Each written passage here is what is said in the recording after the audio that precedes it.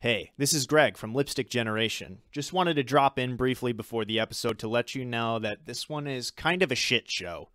We were ostensibly talking about RE Reveal, an REM cover album produced by friend of the show, Victor Krause, aka James Gameboy. Unfortunately, we recorded this episode the same weekend that Sonic the Hedgehog came out, and we just got too horny to concentrate. There was too much hog talk to edit around, so the episode is not unlike the famous emeralds from the Sonic the Hedgehog franchise. Pure chaos. I would recommend that you listen to the album, though. It's good. It's called RE Reveal. It's by James Gameboy. James Gameboy in Bandcamp. I'm Greg. I like that album. Anyway, let's start the show. I'm Greg.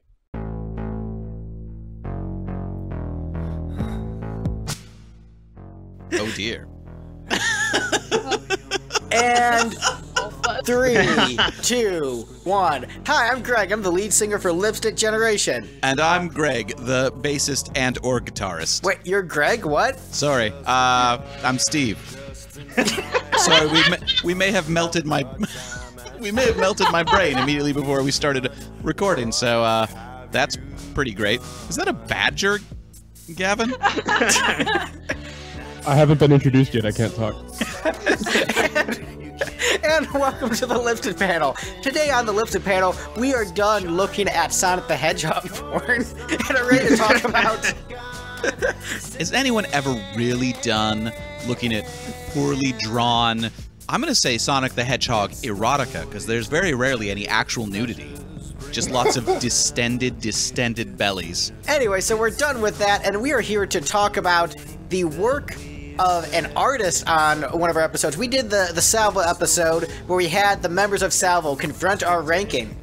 But this is the first time on the Lipstick Panel, unless I upload another episode before this one, where we have the artists themselves talking about their work and ranking it alongside the panel. And who is that artist? It's a guy who's on our show all the time anyway.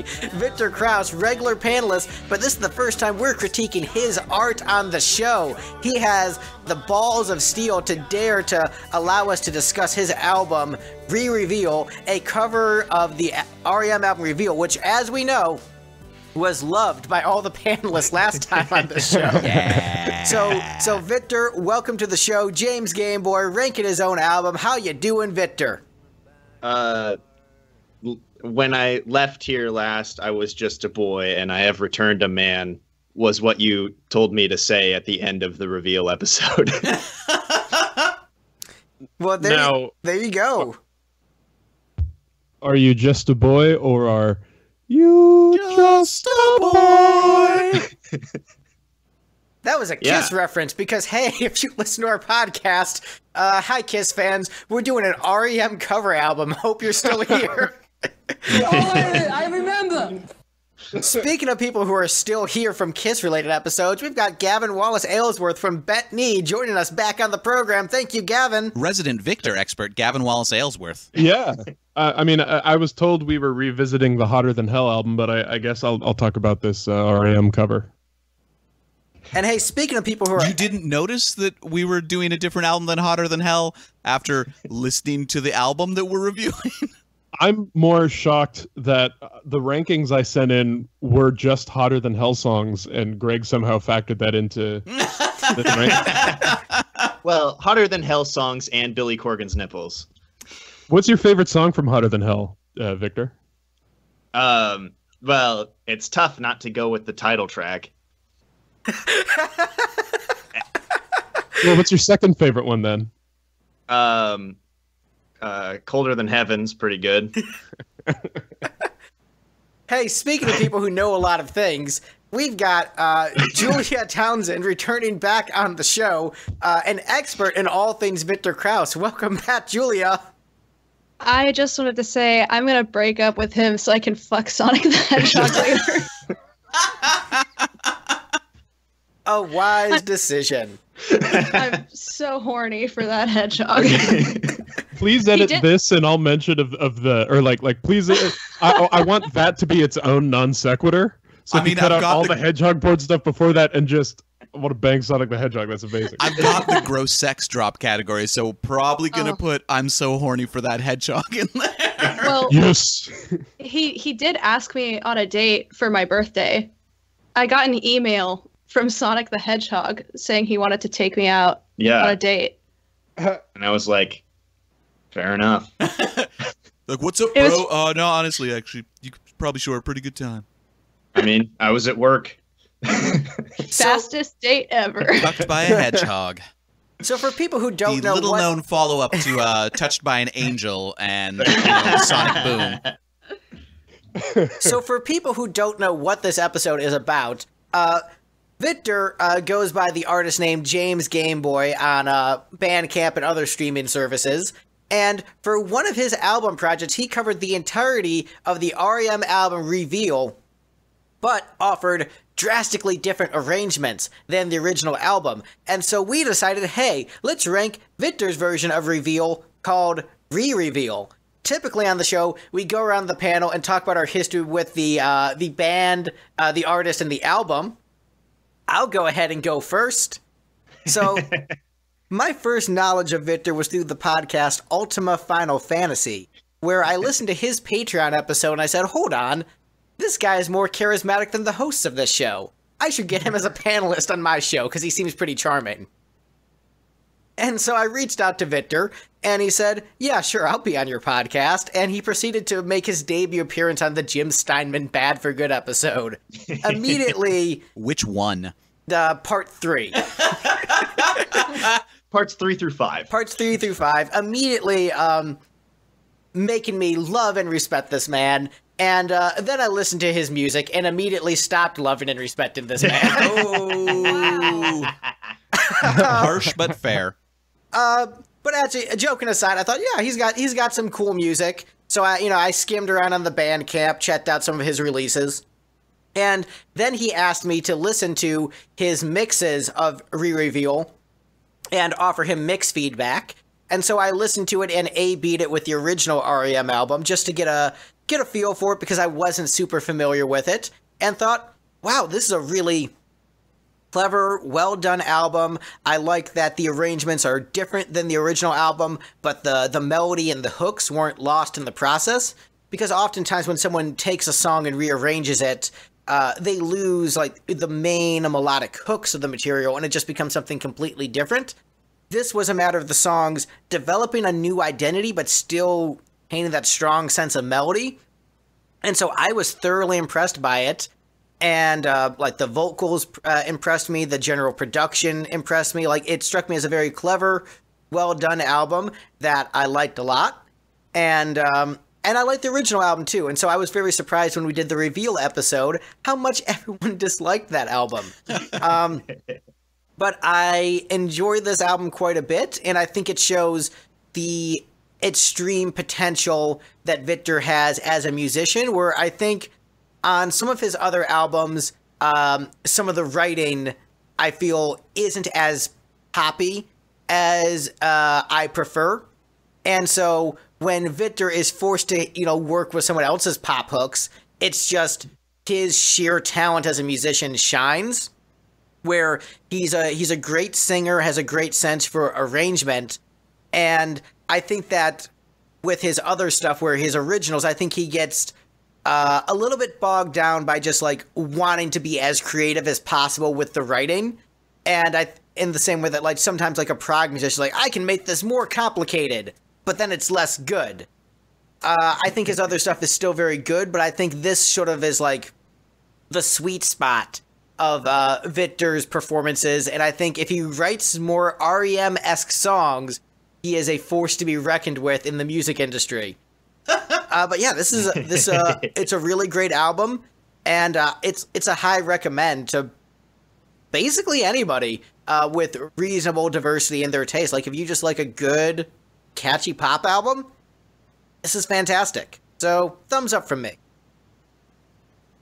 So let's see, who wants to talk about Victor next? I like the idea of all of us just like subtly throwing shade at Victor when we do our introductions. I like it too. This is my kink. I thought it was hedgehogs. This is my second kink. You can have more than one kink, Greg. So, Victor, what's your experience with James Gameboy and this album? Well, I first met James Gameboy a couple of years after college, and I was kind of just working a shitty job, and I was like, well, why am I not happy? And then I realized it was because I wasn't a rock star of any kind. And then I was like, well, what do rock stars do to become rock stars? I guess they have to write songs. So I started doing that in 2015-ish. And then in 2000, I want to say 17 was when the Are You Talking REM Re-Me podcast came out, and I started getting really into them. So I guess I jumped over a lot of, like, I made a few albums and then started listening to REM and then got into this. But that's pretty much what happened. I've never had to give my origin story before, so. And then you were bitten by the radioactive spider. Yeah, I was bitten by a radioactive Game Boy. So what made you decide I need to cover this entire album, not just like the songs I really like from it, but the entire damn thing? Well, so that is actually something that came up on the reveal episode, which was, I like this album a lot, but there are things about it that bother me. And I was like, well, I feel like a lot of this material is really strong, and it's kind of produced in a way that is both pretty, like, sleepy, which I'm not against, but I feel like these songs are stronger than their kind of 2001 era production would let on. And I wanted to explore them more. And it's also, I found, a lot easier to make an album when you don't have to write any of the songs and you're not responsible for that section. So even though it took me a long time to do, it was, I think, easier. But maybe I would have to talk to me in August of 2019 to know if that's really true. All right, well, let's shift gears to someone with a different amount of experience with Victor. Steve, what is your experience with Victor and his music and this album? So I first met Victor when he was on Jim Steinman Part 3, or Jim Steinman's Bad for Good Part 3 on our podcast. And I was like, oh, shoot, James Gameboy, I love chiptunes. And then I went to his Bandcamp and I listened to a couple songs. I was like, this isn't chiptunes at all, and was generally disappointed. And then we did the reveal episode, and I was like, I like REM. And then I listened to reveal and was like, oh no, this album is very bad. And so I've been dreading this episode. Like, oh no, I like Victor, he's super neat, but I'm gonna have to like talk to him and be like, yeah, you did bad covers of bad songs. And then I listened to the album this week and was like, wait, hold on, all of these are faster. He added drums to them. And there's, like, even weird glitchy and chiptunes. Hold on, did Victor fix this album? And then I listened to it another time to do the rankings and, like, sort of kept it running in the background a little bit and was, you know, incredibly pleasantly surprised to have enjoyed this album. The highest of praise. Victor, subtle shade. He thought you would suck, but turns out you were fine. Yes. Triumph. Speaking of people who thought this album would suck, Gavin. Well, so I first met Victor on, it was one of the episodes here. Was it Life's Rich Pageant, or did we do a Kiss one before that? I think it was Life's Rich Pageant. Was that okay? That was our first together. But I think he was introduced to you through your Peter Chris Mpreg on One for All Part 2. Oh yes, that's right. Yeah.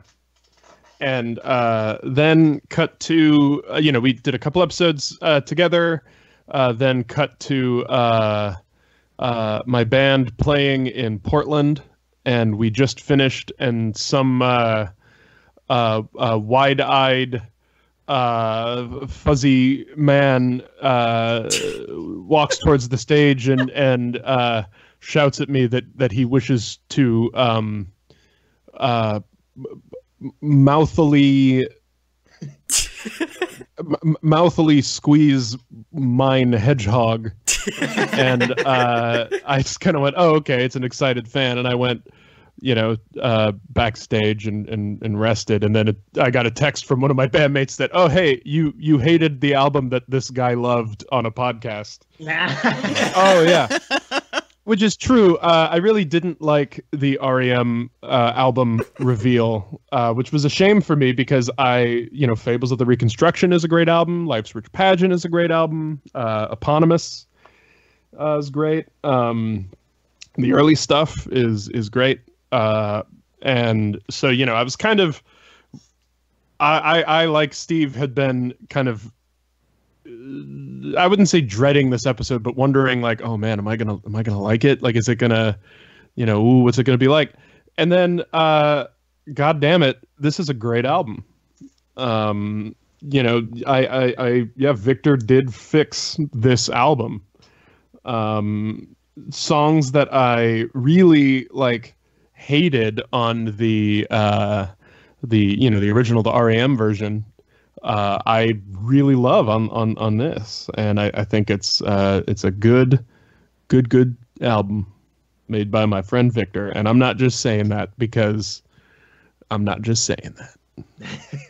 As a side note, we should definitely hang on to the phrase "mouthily squeeze my hedgehog." Makes it sound like you're just going off while you're doing it, squeezing a hedgehog and be like, "The asshole." So, speaking of people who are blowing Victor, Julia.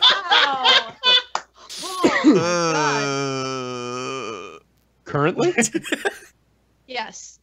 That's why I've been quiet for so long.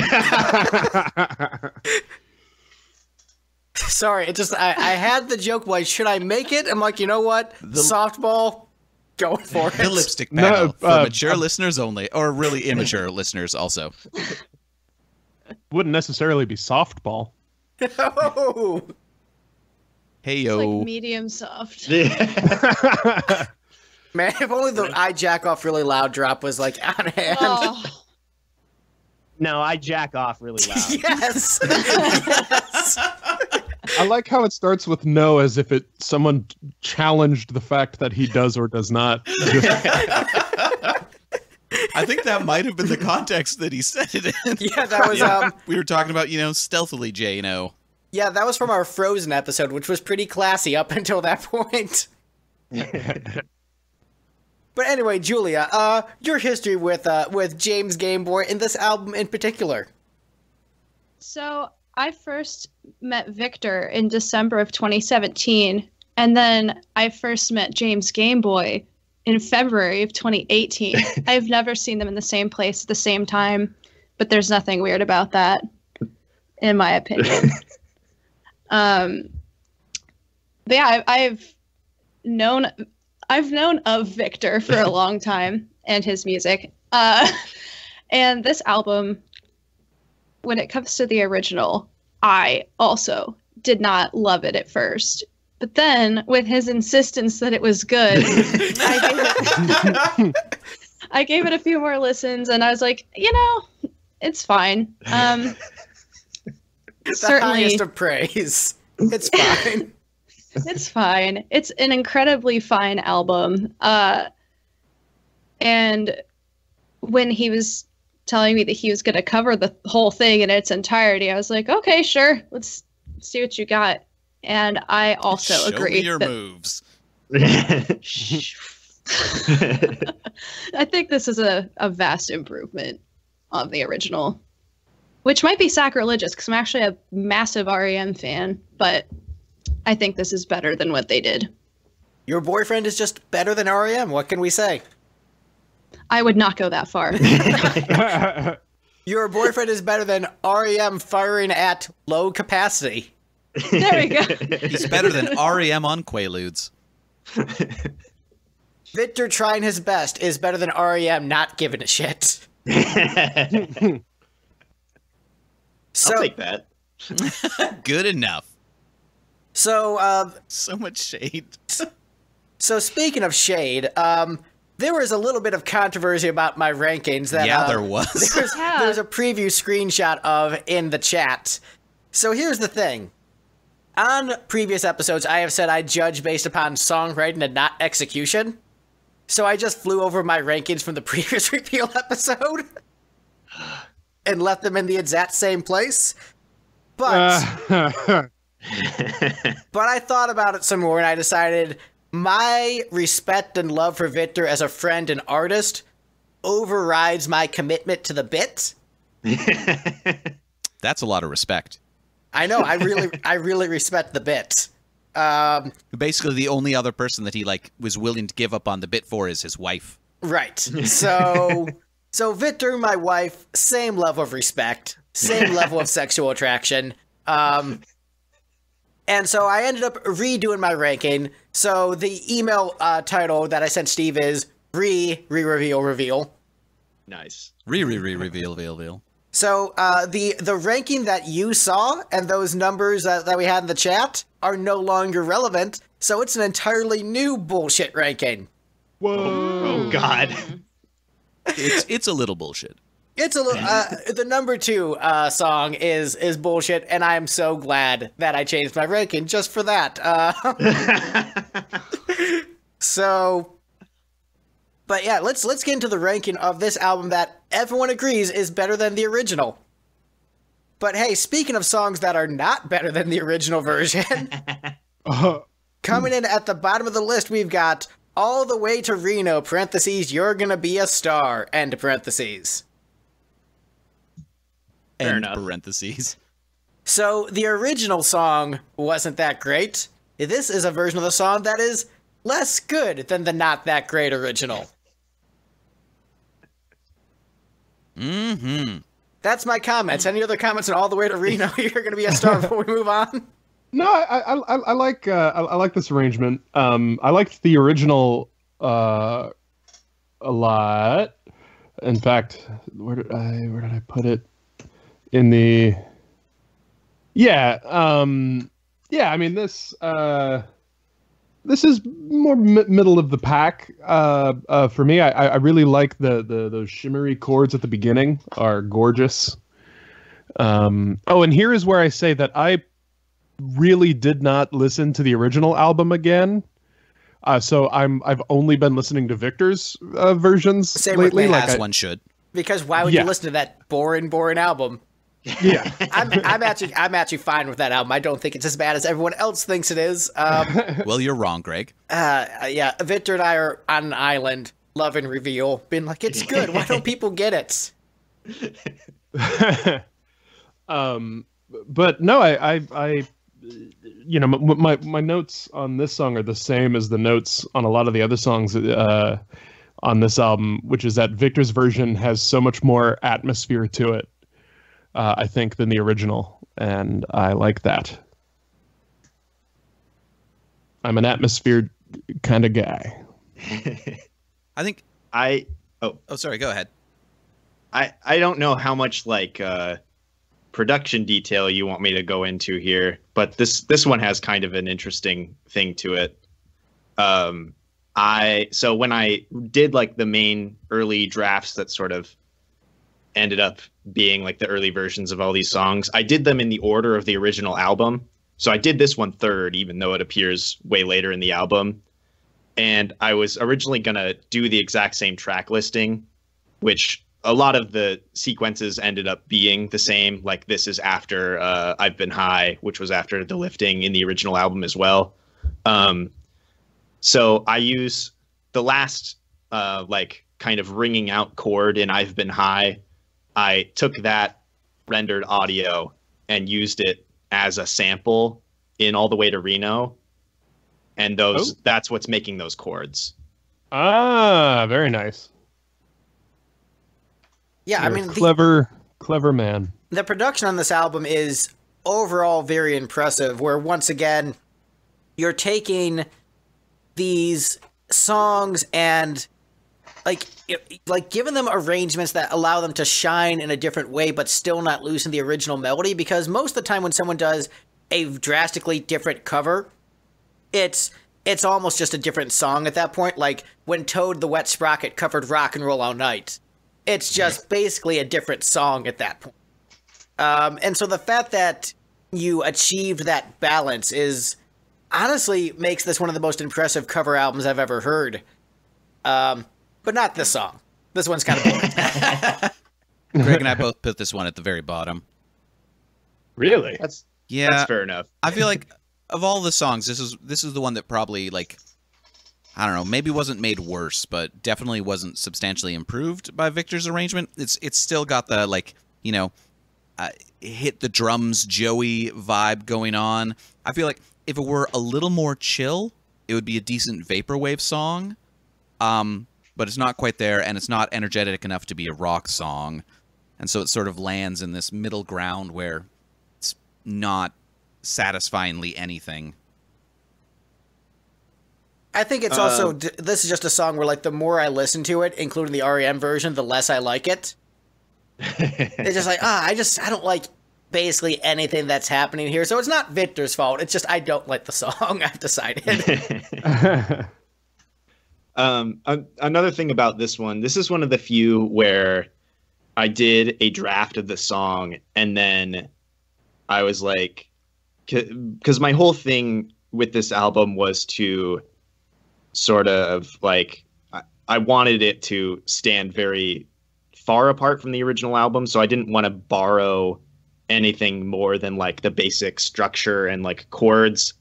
And the first version of this song that I made was basically borrowing a lot of the country elements that are found in the original song and just kind of going that route. And after I finished it, I was kind of like, well, that's not what this album is supposed to be. It's not supposed to really sound like the original one. So then I veered all the way backwards and was like, how far away from the original song can I get? So I put it in a different time signature and made it, airier and more atmospheric. So that was kind of the goal. And I also agree that it's worse. I find it very sonically appealing. I just came. So Julie, you've been quiet over in the corner, probably because you've been coming over how much you love this song. It's you gave it 9 points, so you ranked this pretty high. Yeah, I like it. I really like the original version of this song a whole lot. Apparently, I'm alone in that one too, just fine. When it comes to this song, I think I had kind of the reverse effect as maybe a few did, where I did not like it a whole bunch at first, and then the more times I listened to it, I started to like it a lot more. I think it kind of helps that I tend to draw when I'm listening to stuff, and I like the atmosphere of this song when I'm doing things.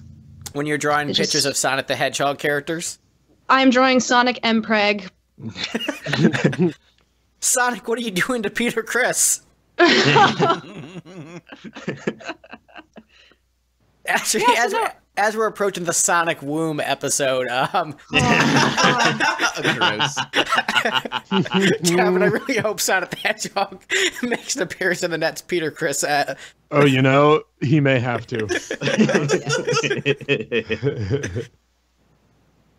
Do we have any other comments on this composition before we move on?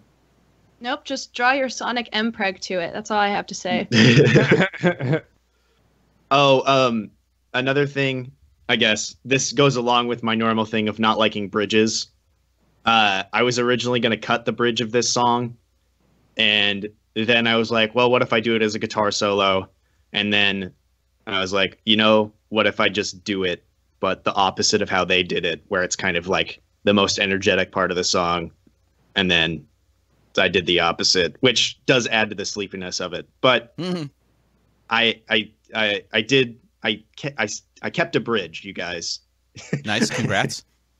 And what I'll say before we move on is that I don't think there's a bad track on this album.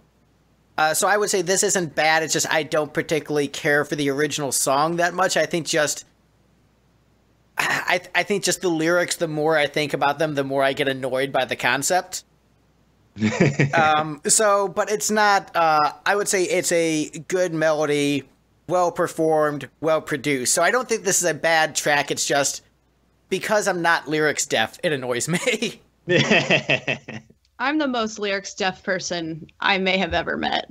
That's probably why you like this one so much. I do not hear lyrics. I don't give a shit about them. I mean, Victor's always said that he's lyrics deaf, but I suppose in this case he actually had to like listen to lyrics to figure out what they were. Oh, that's maybe another thing I should have said or up top. I didn't look up any like chord charts for this album. My only way to learn anything, including the lyrics, was I had to listen to the album. So there's probably a lot of lyrics on this album that are not accurate to what's on the original. Have you ever like done a comparison? Well, so the only one I looked up, when we get to it, I'll say which one that was. And then I kind of just forgot to do a comparison. But maybe I'll do it today. Well, hey, next up on the list is a song that Steve and I both liked more than the rest of the panel. Yep. We've got She Just Wants to Be next on the list. Mm-hmm. Yeah, so I gave this 9 points. Steve gave it 8 points. Victor, you gave it 2. Why do you hate art? Yeah. Why don't you understand the brilliance of James Gameboy? You know, even the mighty James Gameboy has to fall. So this is a song that I, on the original album, am not particularly fond of. And it was kind of a weird process to have to record it because I didn't really enjoy singing the melodies on it. And I wanted it to be even shorter than it is. I think this is one of the few that's like either the same length or maybe a little longer than the original. And I had fun like producing it, but this melody does not grab me at all. Huh. But yeah. I had the opposite experience. I ranked this one pretty high because I think this is one of the catchiest melodies from the original album. And like I liked the cool glitchy vocal stuff. Honestly, the only reason I ranked it as low as I did is because I would have liked more drums. Well, this one does feature Joey Warnaker. Okay. How much did you yell at him to hit the drums? Because he's hitting them a little. Well, you had to yell because he was so far away. Yeah, my thoughts generally echo Steve's, including enjoying the echo. Yeah, just I enjoy the melody quite a bit. I thought the production choices on it were excellent, and I thought it was one of the more engaging vocals on the album. And I do understand sometimes, like, putting forth extra effort into songs you're not into to help sell it to the audience. There was a band I was in called Manpower, and there was a song in the set that I thought was absolute trash, and I really just hated with a burning rage and passion because I thought it was just a really shitty song. And because I hated the song so much, that was the one I performed the most on, so that the crowd could not tell how little I thought of that material. So, and the rest of the band thought I was really into that song. Like, man, you just always, like, are doing all these flips and stuff during that song and spins. I'm like, yeah, because I think it sucks. Now, when you say doing flips and stuff...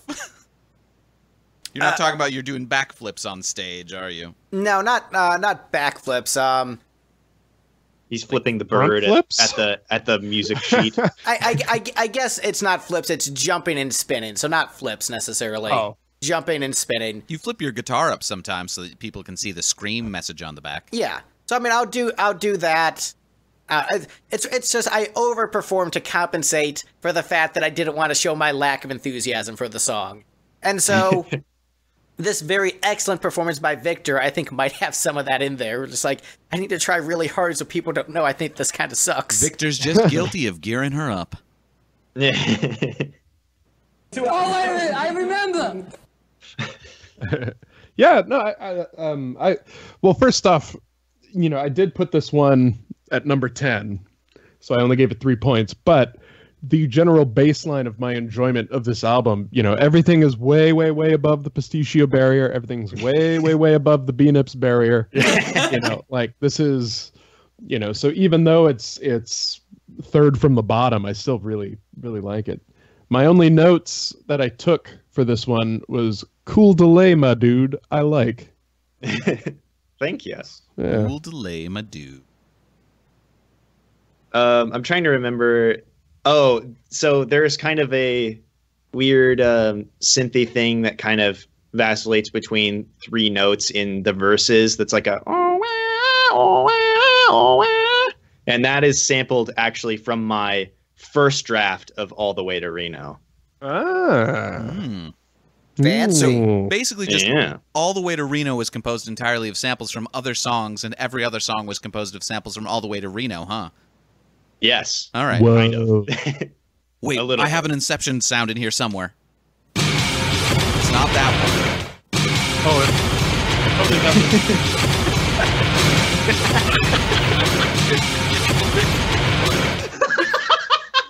Stupid RNG. Jazz is an accident. Waiting to happen. Yes. Waiting to have happened. One more try. There we go. Yay! Let's give I a love round how of we got applause. the noise but immediately covered it up. There we go. So, That's okay. I can go back and edit it in. There you go. so Julia, what did you think of this one? I actually like the original song, is one thing. And I like this version of it also.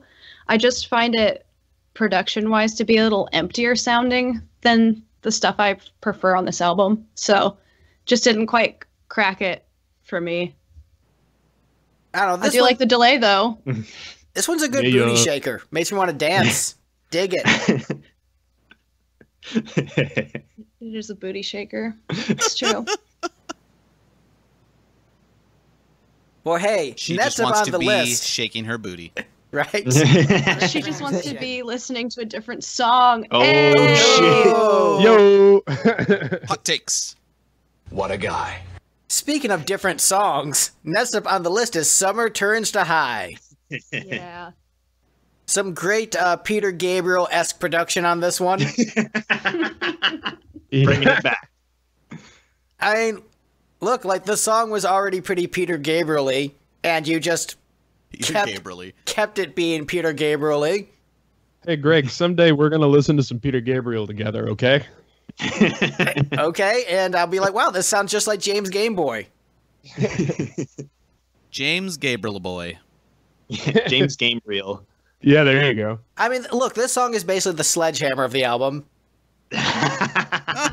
She wants to be your sledgehammer. Yes. I have the same birthday as Peter Gabriel, which was 3 days ago.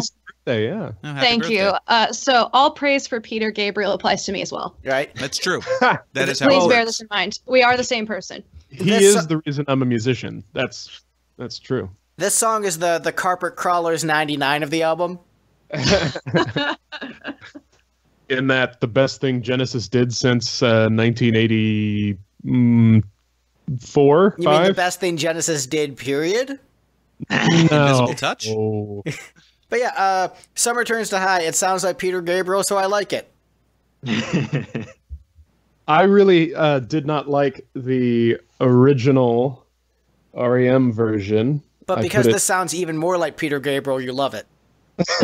Well, it was my number 12 on the original. And on this, it's my number 3. So Whoa. You know, yeah, James, thank you for taking a thing I hated and making it good. Yeah.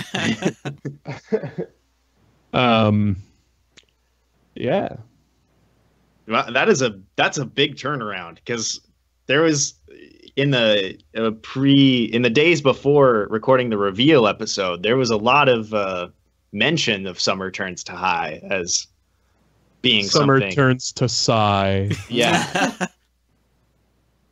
The whole premise of just like the summer album being all about being sad. Go outside, get some sunlight, Mike. Or just like put on a Morrissey record. Some of those are pretty good. The early ones. I'd wish he'd less to see. Yeah. Wow. Nowadays, I agree. I put this one in the middle. This particular one I put in the middle. The only real complaint I have about it is once the drums kick in, it gets to be really cool, but then they go back out and it goes to the ambient thing again. I'm like, oh, no, I wanted to stay energetic. It should just stay energetic until the very end. Oh. Dynamics are bullshit. I just want everything to be fast punk or slow shoegaze. No, that's not true. Like there are dynamics in it. I like how it started off ambient and slow, and then I wanted to get, fast and energetic and, not waver back and forth between the two. Dynamics, need sort of a point and a focus to them. Yeah, but their totally dynamics agree. need a point and a focus to them. Yep. I just want to... This joke came to me, and I just can't not say it. Going back to the Morrissey thing, and he said "Lessacy," and then I just imagined an old Italian chef. I want to lessa here a Morrissey, and it's just been replaying in my head, and I just had to. Lessacy. What's that, Lessacy? Timmy fell into the well. Lessa here a Morrissey. So, Julia, you ranked the second from the bottom. Why don't you like your boyfriend? Because he's not a hedgehog. Well, I was going to say the dynamics of this song are exactly the reason why it is where it is. Because I also like the part where it picks up and it starts moving and grooving. And I would have preferred to stay in that space after leaving the ambient zone rather than return to the ambient zone. Right? High five. Well, 5. It sounds just like Victor and I are the only ones here who can appreciate quiet beauty. I enjoy it. I put all the way to Reno at number 4. None of you appreciate quiet beauty as much as I do, I would argue. This is number 3. And I was listening to Brian Eno ambient albums yesterday. Music for airports, yeah. I will say, maybe it would have been a structurally interesting thing to do to not kind of mirror the dynamics of the original. But I didn't. Also, Gavin bringing up Brian Eno just now reminded me, I did use, I downloaded the Oblique Strategies app. Yeah. Ah, wonderful. And I used that quite a bit when I was making this album. Now, I'm actually not familiar with that. Could you tell us for the audience at home and Greg, who doesn't know what that is? I read the Wikipedia page, so while you're telling them that, I'm going to go make some coffee because I'm fading here. Okay.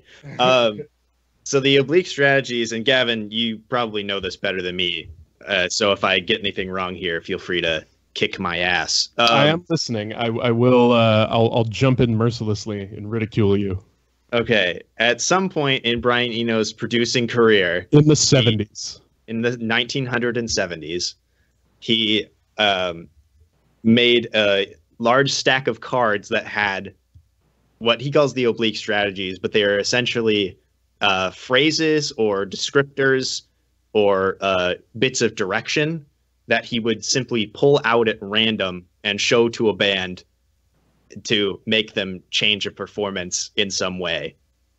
And they were sort of unpredictable ways to get different creative impulses out of people. And that's what I used them as. Can I get some examples? Yeah, let me just pull it up. I just opened up to the chat again, and there was hedgehogs. So many hedgehogs. Speaking of that, I just sent one. God. Oh, yeah. Eno the hedgehog. Wait, all right. So Eno the hedgehog. Okay. So one here is question the heroic approach. Another is openly resist change. Trust in the you of now. Imagine the piece as a set of disconnected events. Are there sections? Consider transitions. Move towards the unimportant. Wow, this sounds like a bunch of bullshit. I was waiting for you to say that.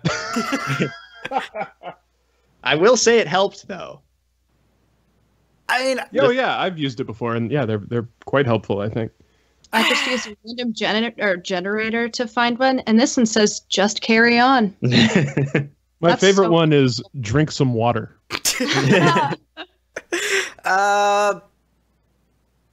Yeah, I mean, hey, if that works for you, I guess. Cool.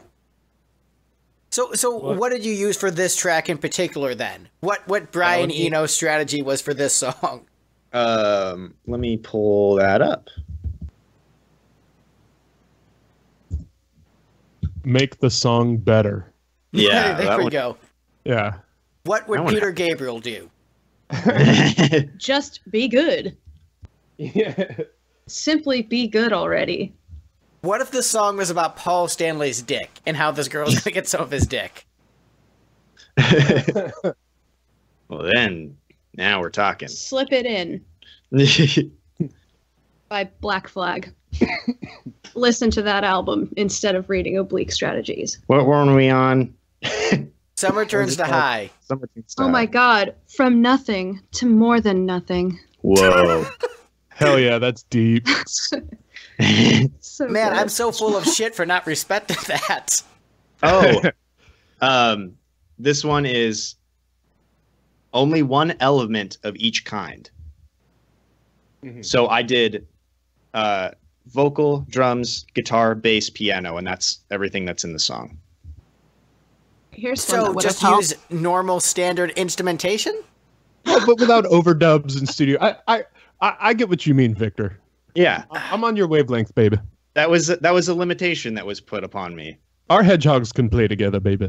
Yeah. So Victor, you ranked this third from the bottom. So yeah. Are you unhappy with your results? Do you hate yourself? What's going on, buddy? I just listening to it now, it's been yeah. It's been about 9 months, I think, since I originally made this.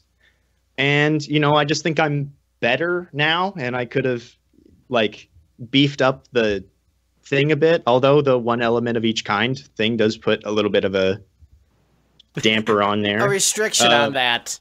Yeah. Restrictions are what make art good. Yeah, exactly. Sounds like someone who doesn't listen to Queen.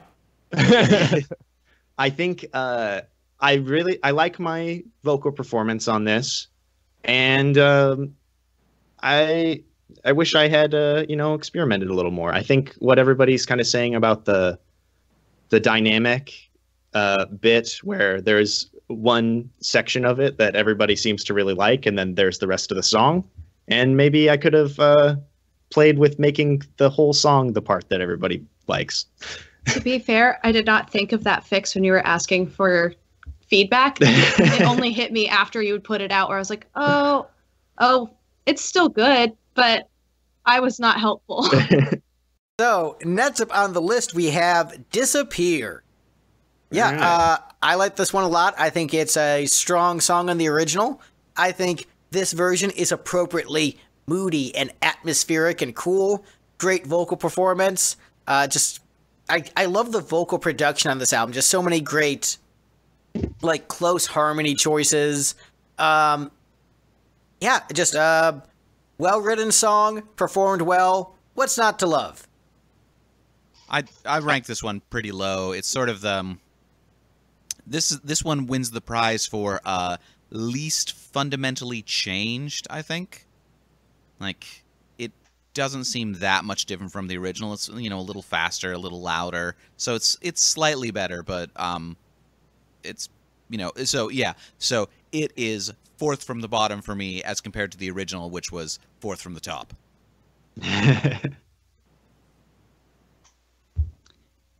Yeah, I think I like this more than the original. I also like the original, but I would say it's in terms of songwriting, not the most interesting song in the world. It's just a pretty standard song.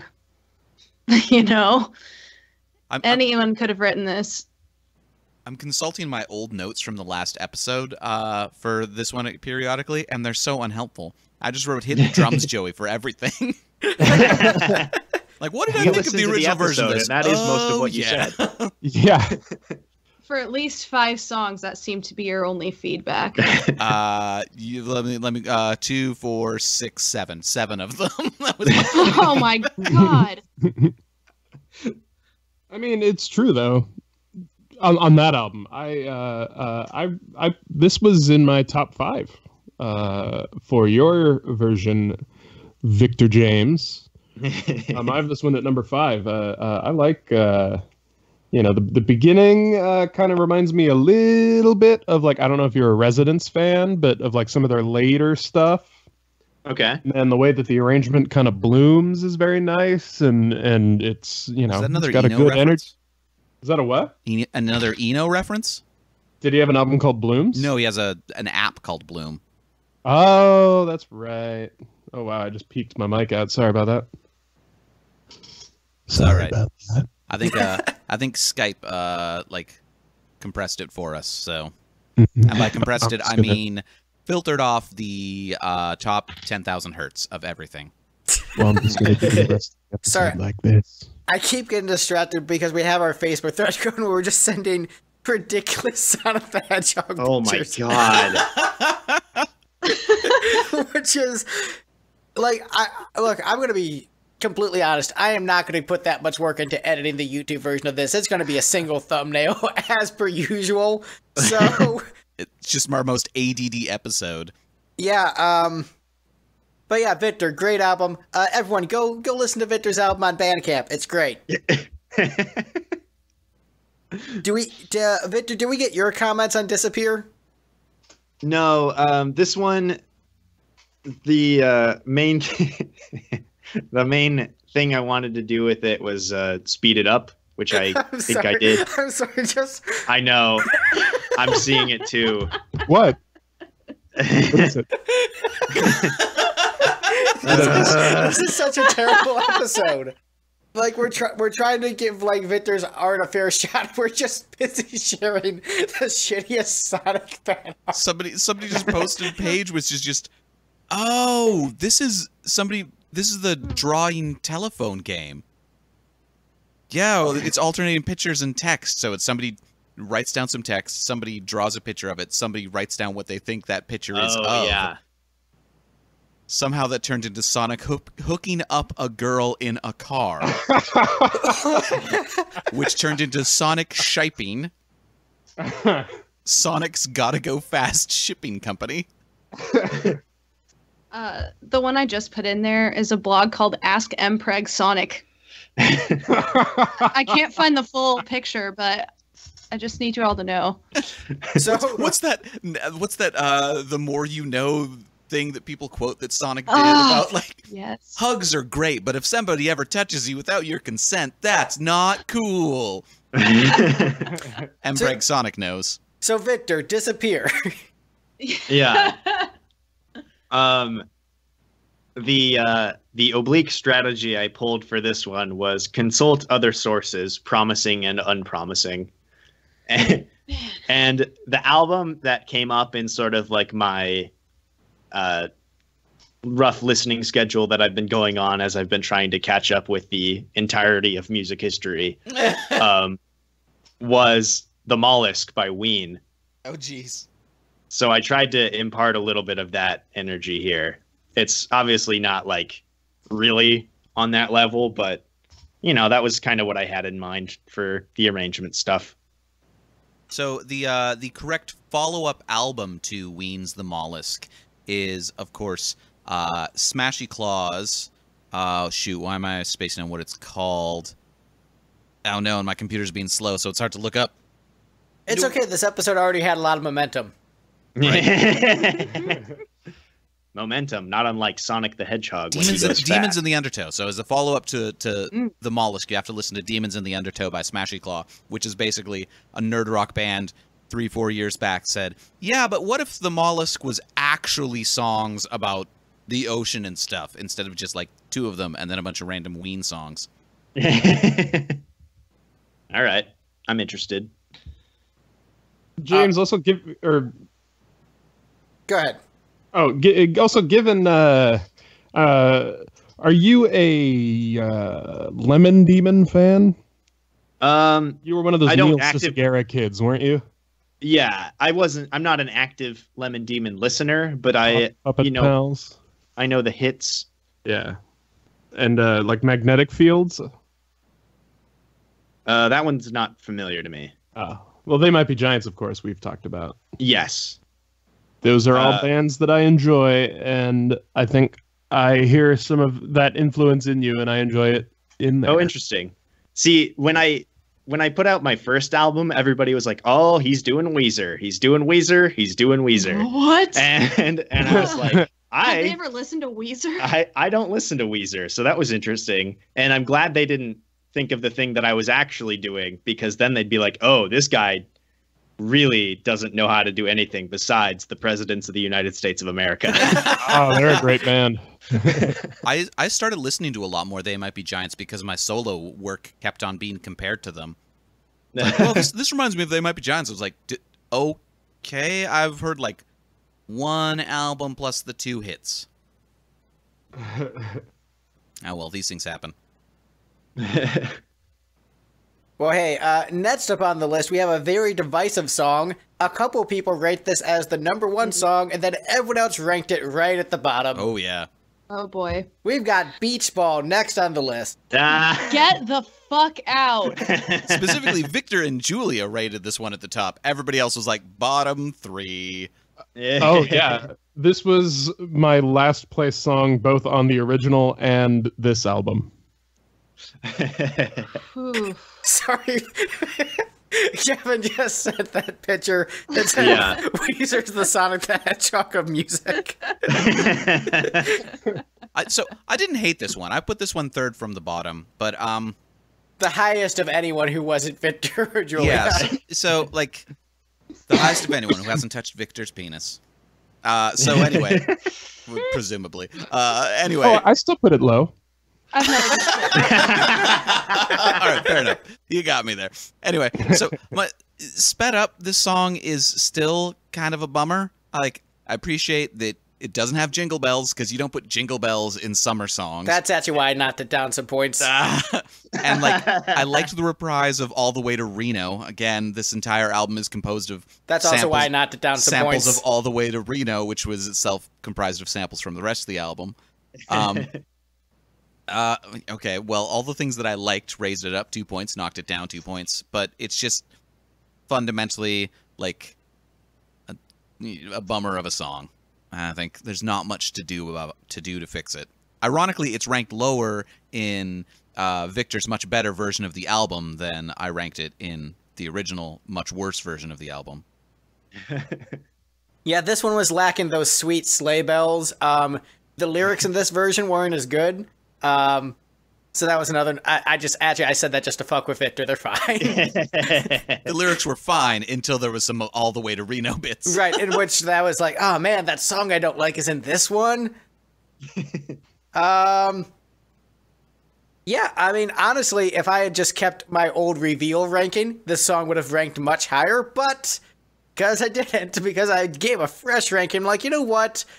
This version of Beach Ball is one of the least essential tracks on the album. I know it's the one that has the most heart and passion from Victor, but, you know, slacking those sleigh bells. I just, you know, Victor's version is infinitely better than the original. Gavin, how are you finding all these pictures? He is posted a picture of Sonic twirling a beach ball. I mean, presumably he just typed Sonic Beach Ball into image search. No, these are all just coming out of my private folder.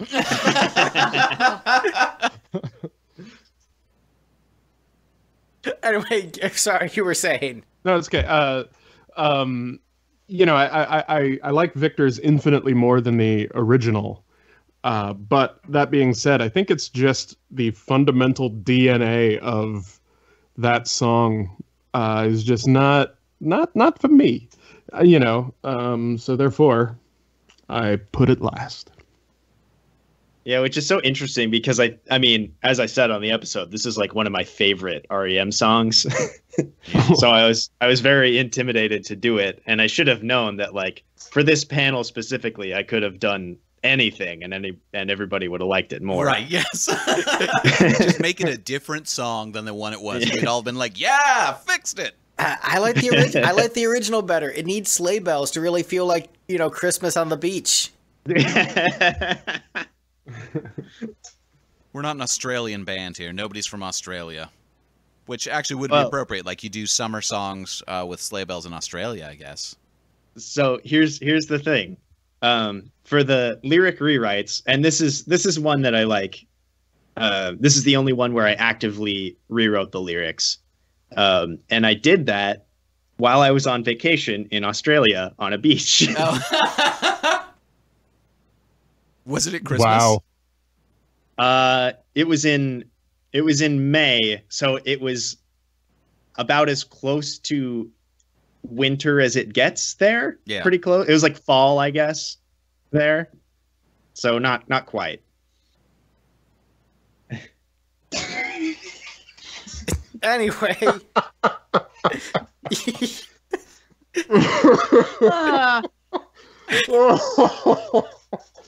Oh, I meant to mute it before I started laughing. Oh. They're not wearing shoes. This is such a bad episode. Oh, I wasn't paying attention. Oh, geez. Remember how iTunes used to have that option to have the photos change when you would listen to podcasts? Yeah. Yeah. Is there a way to still do that? I'm not going to put that amount of work into this episode. I'm sorry. All right, so Victor, why does the song mean so much to you? Well, I think it's the very DNA that you guys are talking about not working for you works overtime for me. Just the pieces of the song themselves, I think on a musical level really speak to me, and the melody really speaks to me. So I didn't want to, I don't know. It's difficult to explain, which is maybe why it does mean so much to me. My God. This is going to be our worst episode. This is such a bad episode. Can you put a disclaimer at the front that says just what level of a shit show this is? Right? This is really good for an audio medium. Yeah. I feel a little bit bad that, like, I put in the effort of redoing my ranking because I wanted this to be a good episode out of respect for Victor.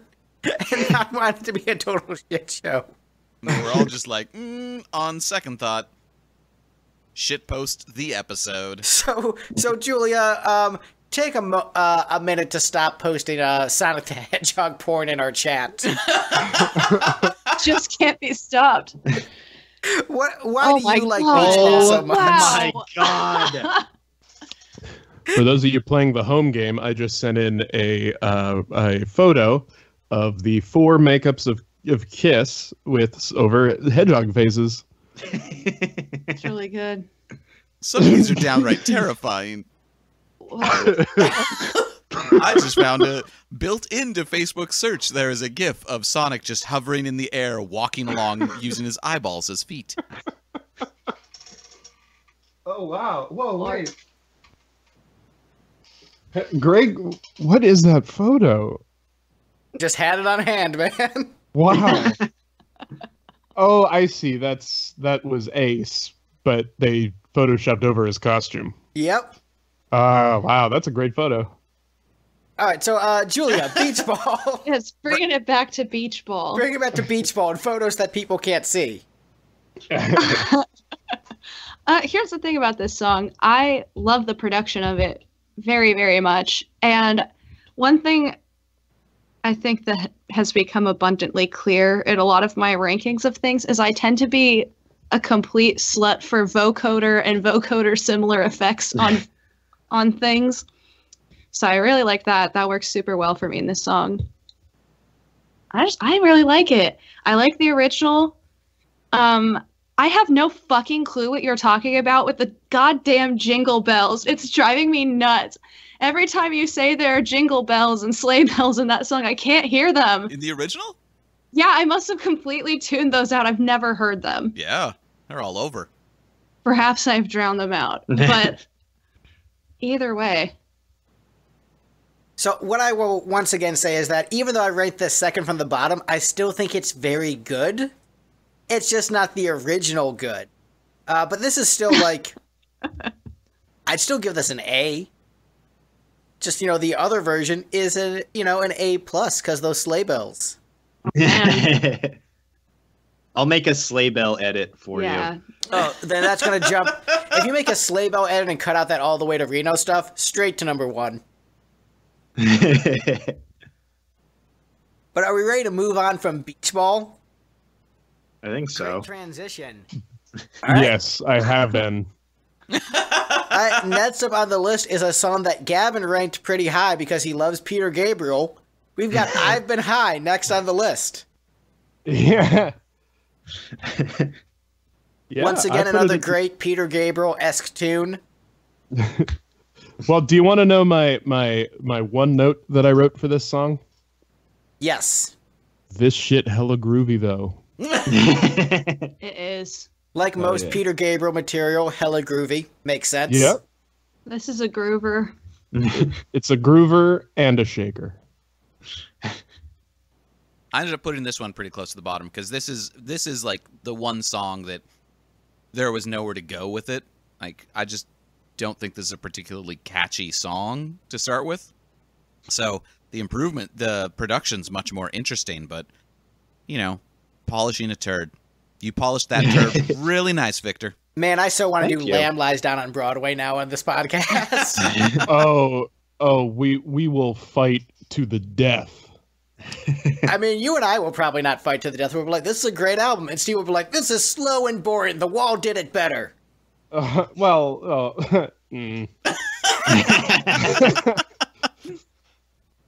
takes. When Greg just says things accidentally right. What a guy. I mean, Gavin, you know that is 100% what would happen on that episode. Yeah, but I might have to agree that The Wall's a better album. I mean, no, it is. Okay. It is a better album than The Lamb Lies. Like, it's so still what are great. we fighting about then? No, just like the difference is, you and I would think both albums are great, and Steve would think The Lamb Lies Down on Broadway is shit. Yeah. The most I've heard of The Lamb Lies Down on Broadway is the one time we played a show with our friend Ray, the photographer, and somebody just like randomly called for an encore after he finished playing.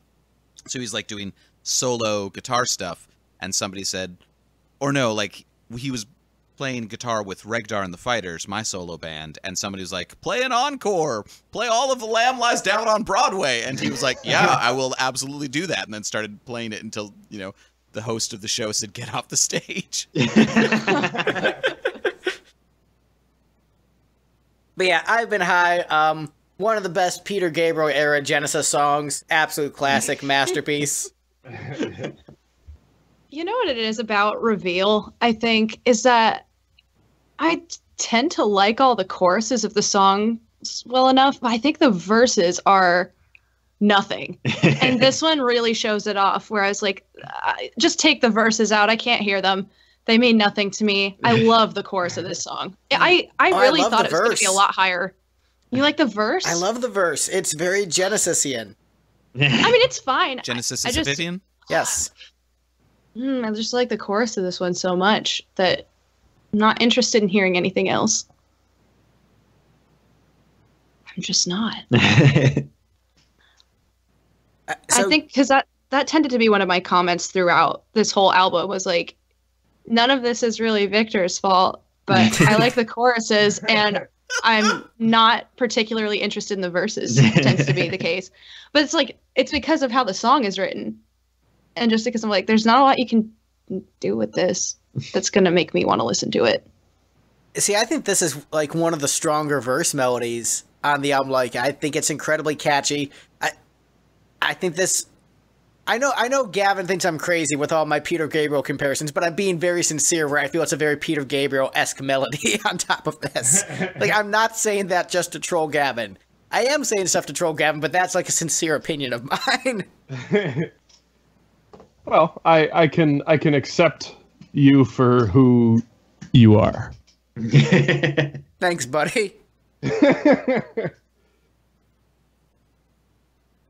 So do you have any comments on this song? I mean, you like Peter Gabriel more than I do, so that's why you ranked it higher than I did. It's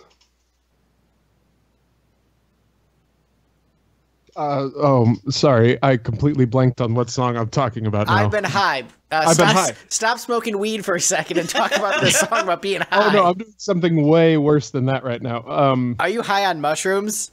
No. Peter Gabriel the Hedgehog. Oh no, that. Yeah, no, I've been high. I put that as my number 4. Oh, sorry. Okay, I'm back. Yeah, no, it's. I think it took a song that, you know, I can't remember how the REM version goes, but I'm imagining it was very, probably more like ambient-y. I'm betting, but I like how it was a more concise kind of groove thing in this arrangement, and I think it really it made the song enjoyable for me. Some juicy production. Hell yeah. Thick and juicy. Thick, juicy production, just the way I like it.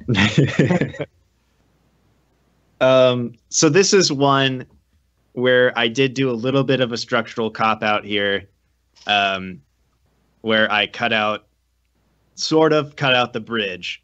But if you listen to the piano notes being played in the ascending kind of ambient section in the middle there, they do play the chords that are played in the bridge. I just didn't want to sing whatever bullshit he sings in that part. So wait, you like Reveal, right? Yeah. He just doesn't like just bridges. Not this song. And half of the other songs. Wash over me, I close my eyes so I can see. Make my make-believe believe in me.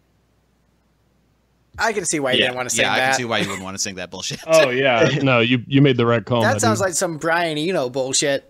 And then the other thing is all of the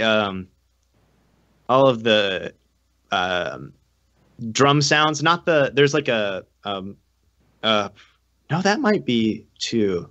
Basically all the percussion in this song is made out of the sample that is the very end of the lifting, and it's meant to transition well from that one to this one. I don't know if it does, especially when you stream it where there's like almost a second of delay between songs. It doesn't quite work as well. But yeah, that was one of the first ones where it was like, because I did the lifting first since it's first in original Reveal, and then I did this one. So the drum sounds are made out of the final distorted sound in the lifting. I found they transitioned pretty well, so yeah, it was a success for me, and I enjoyed it quite a bit. I did not notice that transition because there was a full second of delay between the two songs playing. Brought to you by Bandcamp. Brought to you by Bandcamp. But also, I think I noticed it because I've listened to this album a lot. Like, it works really well on my iTunes where I have it downloaded because I'm a real fan. So that's fair. Well, hey, any other comments on I've Been High before we move on? It's just a good song. Really good. All right, well, next up on the list we have Saturn Return. Oh, yeah, so we're getting up into the songs that I'm like, oh, yeah, this is great now. I rank this one fourth just because in terms of like the original song isn't as amazing of a melody of some of the top ones, but Steve loves Five Finger Death Punch, yeah, so but this one wins the award for most improved. You got rid of the bad regdar, you added vocoder, you added a crunchy guitar build. This one like shot way up in the rankings. Like I gave it an 8 out of 10 compared to the original, which was 2 out of 10 and second from the bottom.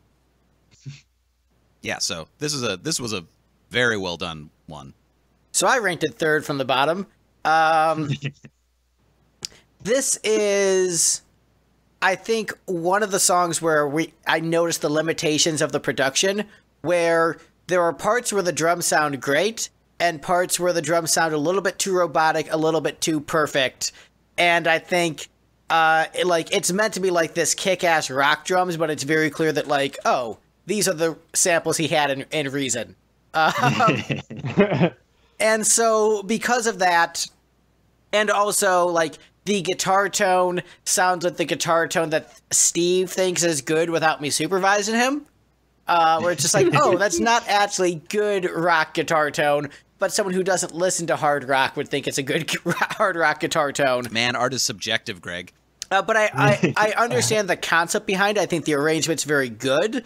I do like the build with the kick drum. I freaking love the harmonies on this one. Like, your close harmonies are just phenomenal on this entire album. And I think the arrangement is good, but I think it's a matter of the production not being able to match the vision necessarily. And so basically, if you just like had slightly better drum programming and slightly better guitar tone, this one I think would be a much better realized version of the concept. But I do appreciate the creativity. I think it's a strong song in the first place. And it's really just a matter of just like, if you had better samples, or like if you had like an extra $100 and could get the better samples, it would bump up. But I mean, it's still good, but I think it doesn't reach the same level of quality as the rest of the album. Where this is the one that like reminds me like, oh, this is an independent artist using like relatively inexpensive samples, where the rest of the album, I don't notice that as much. This is one of the songs where there's a couple moments that takes me out of it because I notice like the sampling being used. Honestly, it does the same thing for me, especially now, this long after having done it. And this is another one that I was like pretty intimidated to do because, as I said on the original episode, this is one of my favorites from the album. And yeah, it was it is tough. I do like all of that. I completely agree with. I just like that E Joey hits the E drums. I'm into it. Right? Some Joey at some point hit drums, and then I told the computer to keep hitting them. I like the arrangement of this. I think your arrangements of these tunes kind of across the board are better. I mean, this was I only gave this one more point than Greg did. A nice plosive P there. Plosives. Yeah. Yeah, no, I think this is just another song where like maybe the DNA of the song that is Saturn Return isn't necessarily my favorite DNA the Hedgehog. I bet that one exists. No, we'll find it. And yeah, and that's another thing we talked about on the original episode was like this song doesn't have a lot dynamics wise. It doesn't have a lot even like chord changes wise. But I'm very emotionally drawn to sort of the narrative of it. It's one of the few songs where I did kind of already know the lyrics to it. And yeah, I ended up when I was doing the vocal sessions for it, I got very emotional towards the end, and I decided to leave it in both because I'm lazy and because I don't know, I liked cool. it. No, it sounds very cool. And I think, you and I have discussed the direction of your art, where you said that you feel you would shine best as sort of like an electronica artist because of like the drum sampling capabilities you have, but you just want to rock more as if you have an entire band behind you. Yeah. And I think this is sort of the track that best exemplifies that conflict, where your ideas are so good for a kick-ass rock band, but your best sounding tracks are the ones that are electronica. And as someone who has to pay hired guns, oh my god, I fucking relate to that, dude, and I'm so sorry for that conflict. It sucks so much. I feel for you. But I respect the hell out of this arrangement. It is such a great arrangement of the song. And maybe someday I'll come into millions of dollars, and then I'll have some real drummers record it. I'll Oh, hi. I'll pay Gavin in blowjobs. Wear this mask. I'm going to call you Joey. Victor, this is a Marty Beller mask. What? So Julia, you rate this second place. I did. I stand by it. Again, it's me, the vocoder slut. So if you put it there, you use it well, it's gonna probably rank really high for me because I love the production of this song. I love the songwriting in this one in particular, where just to me, it's really unique kind of songwriting, at least in my opinion. I like the way this one's made. I think it's an interesting song. All right, well, do we have any other comments on Saturn Return before we move on? You're doing great, Victor. Thanks. Yeah, I mean you're doing a great job of rolling with the punches of just like very honest critiques of your music, which is mostly positive, which is good. It's true. And punctuated by the occasional hedgehog Right. picture. Occasional? Constant deluge of sexy hedgehog pictures. Speaking of things that make people wet, next up on the list is I'll Take the Rain. Oh, God. My number one. Also my number one. I gave it 8 points. Victor and Julia, why are you so wrong about this song that everyone else agrees is pretty great?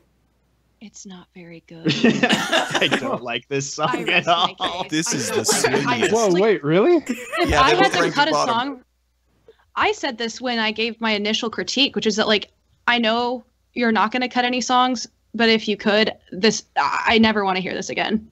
I'm so sorry.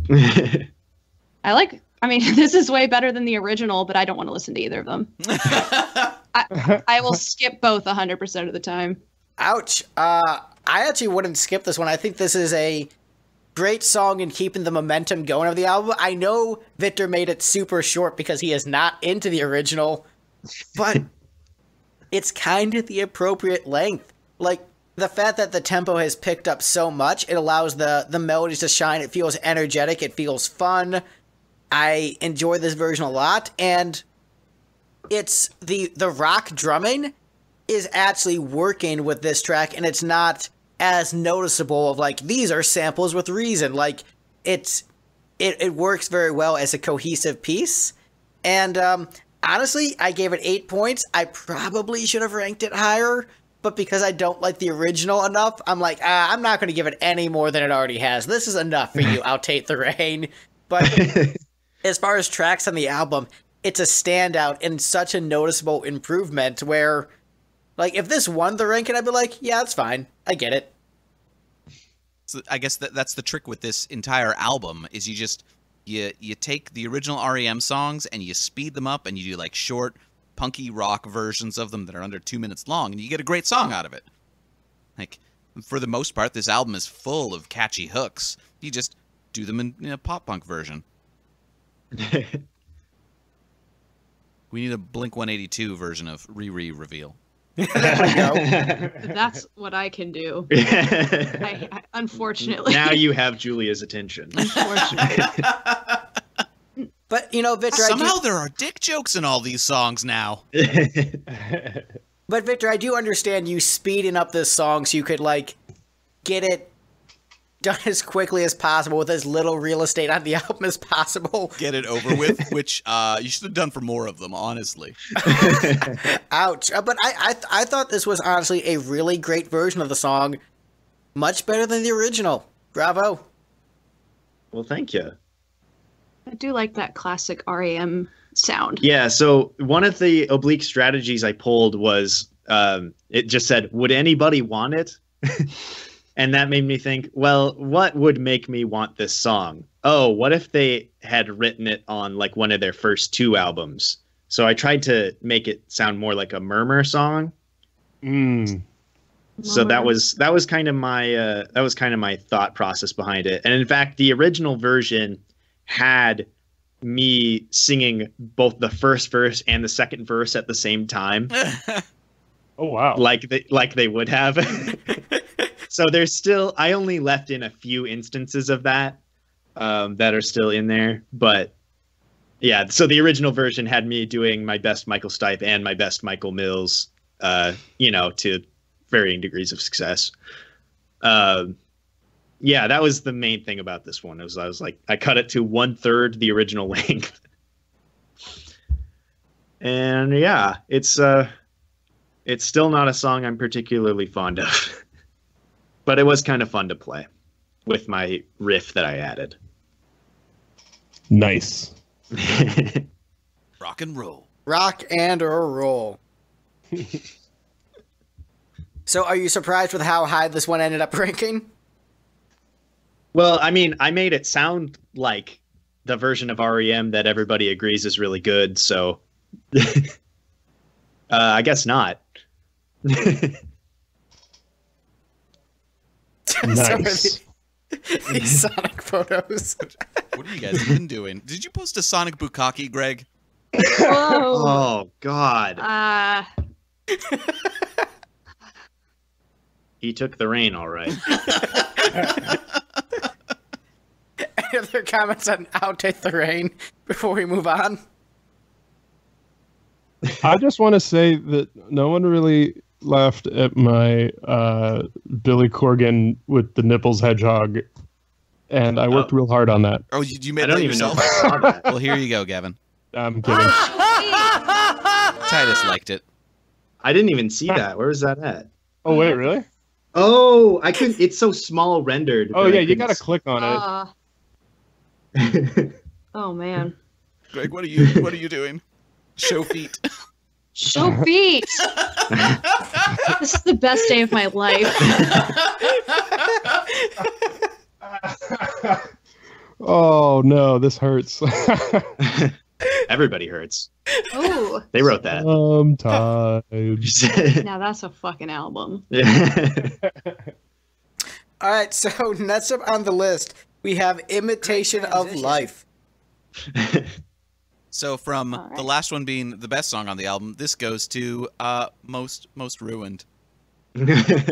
Sorry. Wow. This was like the one really good song on the original album, and then you took out those few drums that Joey actually hit and turned it into an ambient song, and it made me sad.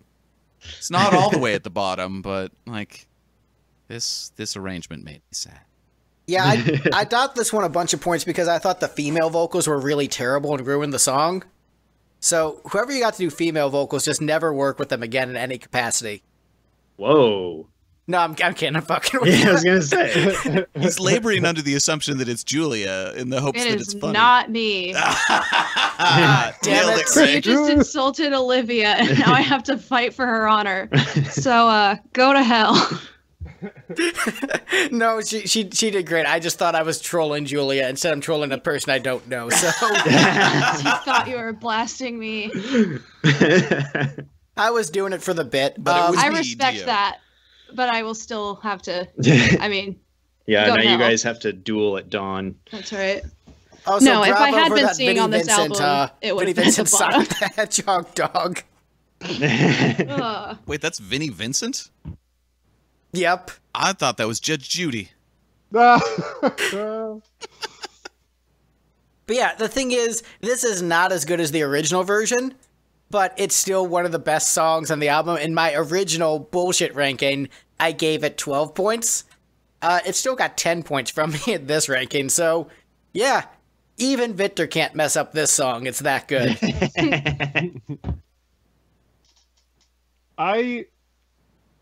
I like this version more than the original, but then again, I like everything on this version more than the original. You know, I'm defending old Victor here. You're doing great, buddy. Thanks. I also think it's better than the original. I like that it's faster, but the thing with this song is it's again the songwriting itself is just not interesting to me at all. It's catchy, sure, but anybody could have made this. And at least, like, as proof that your boyfriend did. Yeah.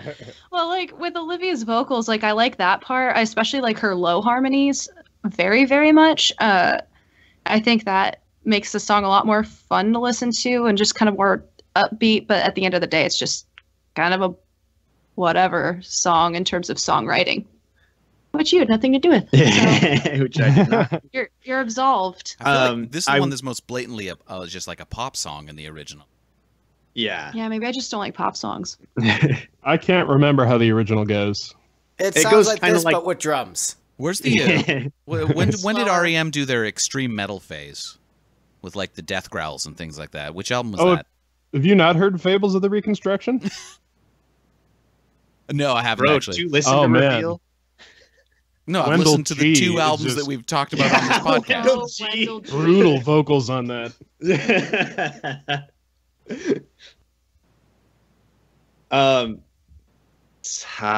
So this one, I think I would like the original song a lot more if it was significantly faster. So that was one of my big things that I wanted to do. I also early on was like toying with making the second verse just the first verse of Driver 8 since there's the same chord progression. Oh, I no. like That that would have song. made this song really cool. I like that song a lot more, and I decided to do less of that kind of bullshit than I was originally intending.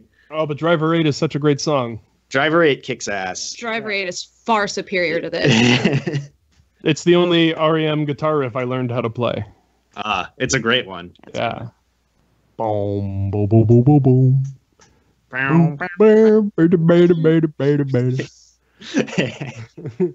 I like that you learned to play it on the bass, though. Yeah. Well, I learned to sing it on the bass. So yeah, Imitation of Life. It's a pop single. This version is fine. Any other Version comments? is not a pop single. Any other... I'm trying to remember if there's anything like production wise that's interesting. No, there isn't. Not really. But hey, I think it's a good song. Speaking of good songs, next up on the list is a song that Victor made better. We've got The Lifting next on the list. Yeah. Yeah, this is fucking great. This one slaps. Yeah. Good morning. That's my favorite part. Easy, easy, love the good morning. Yeah. That's such a great delivery. My notes on this one just say my biggest disappointment with James Gameboy is the lack of chiptunes elements. So I was a pretty big fan of this one. Oh yeah, it does have a little bit of that. Yeah, more bleep bloops, please. I mean, I think Victor really shines the best with... hold on, what is this hedgehog? Oh, jeez. What is this smut? Okay, so Victor really shines Oh no. the most when he allows the electronic elements into his music based upon just the gear that he has. Like, that's the stuff that sounds the best. And this is one of those songs that really leans into the strengths of his production materials. And so it's one of the ones that works best in isolation outside of the context of the album, where you could show this to somebody and they would want to listen to his music and check out this entire album. So I would say this would be a single from Re-Reveal. If I were to pick one, this would be one of the singles. And just, it works well on pretty much all the levels. Just great vocals, great production, great performance. What's not to love? Apparently nothing. Yeah. Seems to be the consensus. I like the... It's another great arrangement. The way that you use that never, never, never, never melody at the end is great. And the sound of it, your vocals throughout the whole album are really good. I might have gone with a different guitar tone at the beginning myself, but I did not record this album. In fairness, you wouldn't have done this album. I would not have recorded this. So, someone had to. It's a dirty job. Someone had to do it. Victor did it. And I would have used a different one when I wouldn't do it. So the thing about that guitar tone, especially at the beginning, So I guess now it was years ago. The audio interface that I use, it's the Scarlett 2i4 or 2i2, probably, whatever, kind of the normal basic one that every. That's what I'm running through right now. Yeah. Nice, affordable, gets the job done. Yeah. I dropped that. Oh no.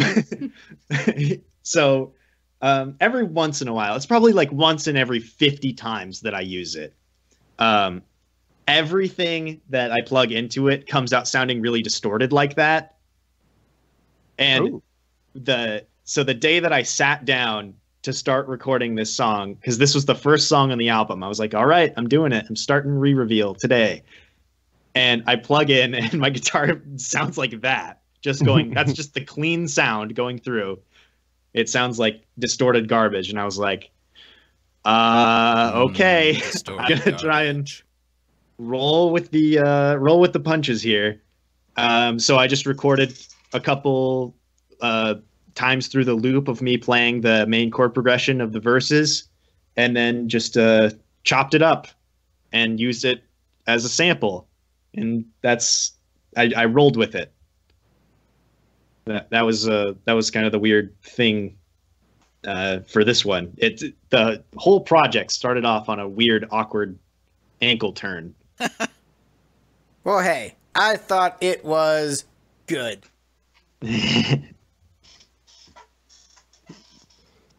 Sorry, catching up on hedgehogs now. Whoa, thick and juicy. I like this picture of Tails just looking I bored love this foot one. while licking Sonic's toes. I got that by searching Stinky the Hedgehog. Thank you for the feet. Why does he have nipples? Why he sure wouldn't does. he? He had nipples in the one I made. What a great episode, you guys. Right? It's going to be a double episode that nobody likes. You know what? The odds of anybody listening to it on title alone is pretty low, so. Right. This will be the one episode that your mom listens to, Victor. Oh, no. Oh, she's not finding out about this. She better not. She better not, because I've said too much about coming over Sonic the Hedgehog. And she thinks you're purely a Mario girl. All right, so we're at the number 2 song on the album. Next up on the list, we've got Beat a Drum. Ranking That's what I do for a significantly living. higher than it did on the original reveal episode. Yeah, buddy.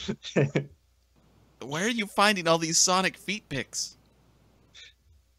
Beat a drum. Where did I put that one? Folder. Oh, I actually put this one right in the middle.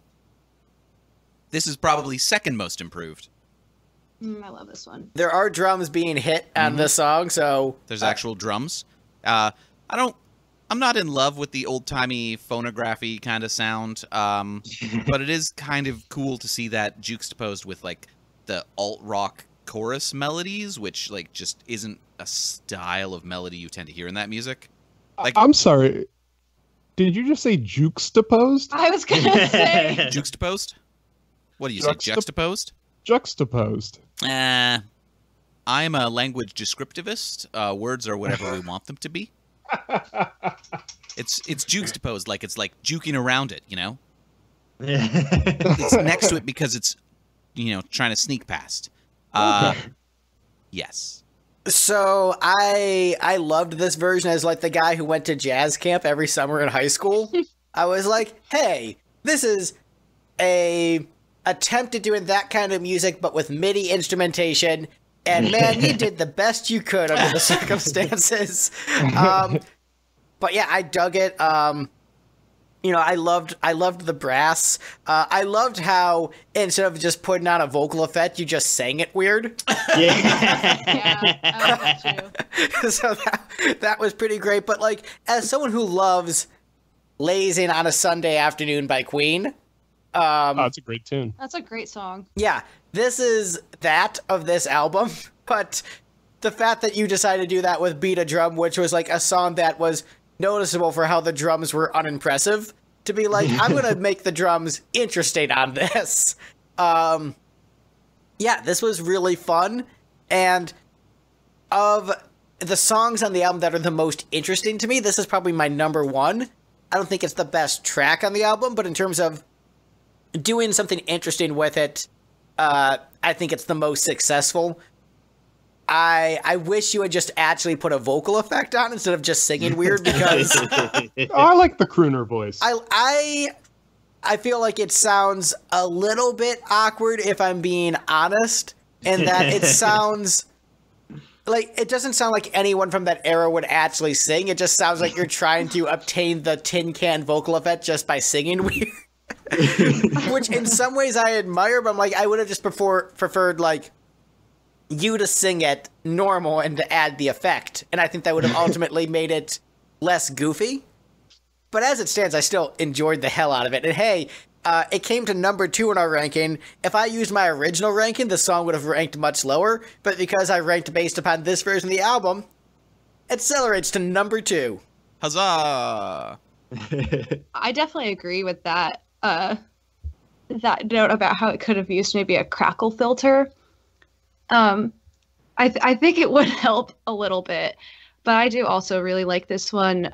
The other reason why I think a crackle would be good, though, is not just because it would help it sound less awkward, not that it sounds like bad, but it would also help, I think, distinguish like the contrast between how this song is kind of goofy and then it transitions and ends on a really like sincerely beautiful sound. And I think it'd be cool to have that like contrast sort of driven even further with something like that. But I love this one. I think it's super fun. Steve, you are the one who complained the most about Hit the Drums, Joey. Yep. So this is probably second most improved on the album. It's not quite as most improved as Saturn Returns, but like you definitely very fixed this one. So Greg, you appreciate it as someone who goes to, or who went to jazz camp every summer. I only went to jazz camp once, which is why it's not as jazzy as it might be. Quick question. How does everyone feel about my clarinet playing? I liked it. I noticed it. You didn't. That's like the beginning of the song.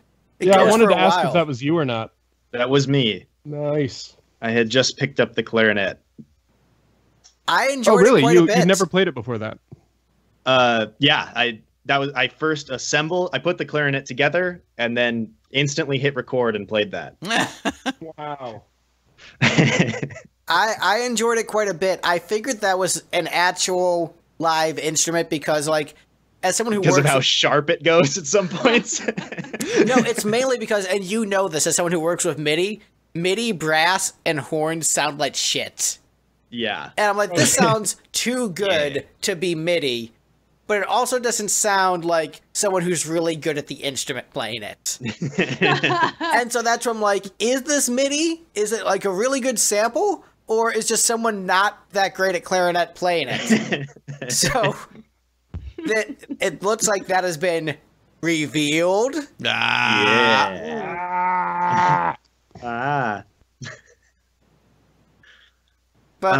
yeah, I thought for your first stab at clarinet, solid.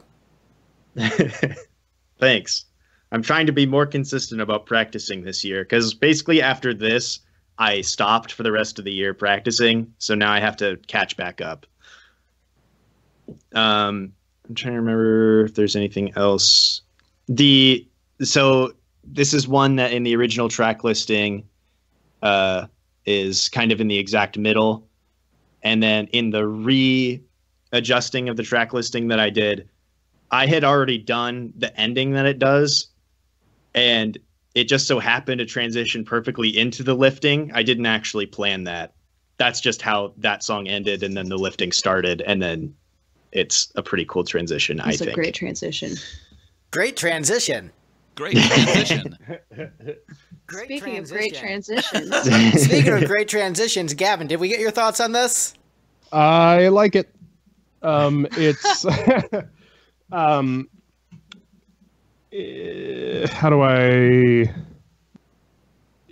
Yeah, I mean, I really have a lot of the same kind of notes as I do for most of the songs on this. It's way better than the original, and I like what you did with the arrangements, and you really kind of made, turn these songs from kind of little weird blobs of nothing into songs that I enjoy.